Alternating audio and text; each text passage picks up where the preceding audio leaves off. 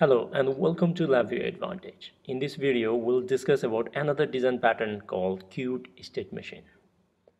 If you have seen the previous videos on state machine and state machine with events, you must have found out that the next state in the design pattern was stored in a shift register. So this time we'll be using the queues instead of the shift registers. The advantage of using this design pattern is you don't need to use delay because the DQ element of this API contains the property of event. It is going to just wait for the data and then it is going to execute if and only if there is a data.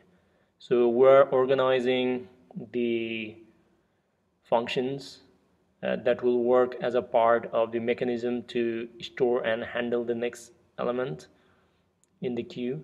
So the opt-in queue is going to initialize the data. In this case, the data would be our states.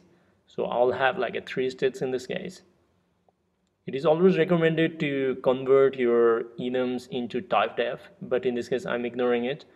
Please watch another video on how to make a type def in this channel itself. So the thing is, the DQ element is not going to produce any data unless there is something in the queue. If you want to understand about the queues, please do not forget to watch the video on how to use queues in LabVIEW.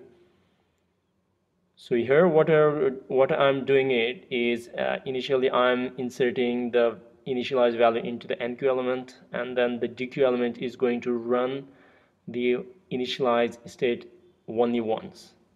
But after the initialized state, I want my state machine to go to the main state. So you need to organize this and make sure that you perform the opt-in queue and release queue outside the main structure. Otherwise, it is going to allocate and deallocate memory continuously.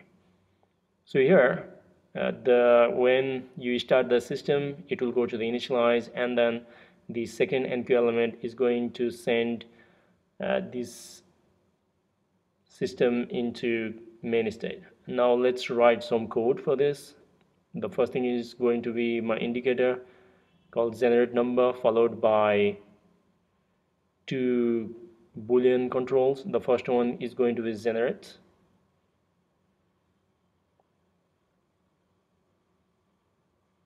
and then the next one is going to be stop. So now I have got like 3 elements in my front panel.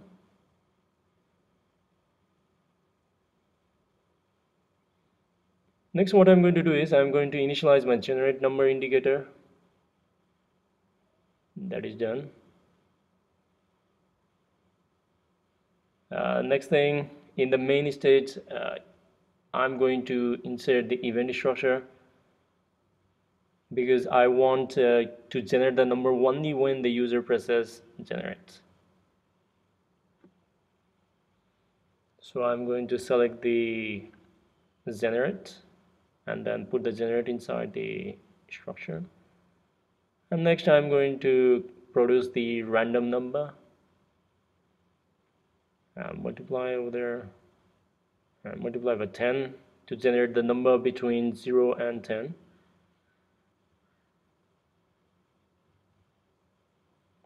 Next thing, since this is a NQ queued based state machine, whenever the event takes place, it will just wait for the another event. It is not going to wait because after that there is no element in the memory or the buffer, so that is why we will need to NQ the next state again. And since I want to wait for next event, I'm going to NQ the main again. So that will make sure that you will be waiting for the another event again. Finally, we'll go into the add the event for the stop. In this case, I duplicated the code and then insert the stop button in there. I don't need that code, and now this state is going to be closed. So I need to add one more case. So I'm going to add case after close is there. So I just need to do anything. I just need to make sure that the reference is going to be released, and then I'm going to stop my code. So my code with queued state machine is complete. Next thing what I'm going to do it is, let me explain to you. Initially you tell LabVIEW that I want to use the queue of that enum, and then it goes to the initialize. After initializing the system, it goes to the main. In the main, there are two events. One is called generate, that is generating the value, and another one is stop. So when you press stop, you'll go to the close.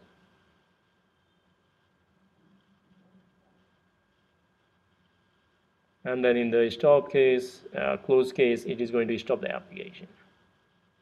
So let us test this code. So if we run the VI and press generate, as you can see, I can generate the values between 0 to 10, and then I can stop the VI. If you have any questions, please do not forget to comment below. Please like, share, and comment on this video, and please do not forget to subscribe to this channel for future LabVIEW videos.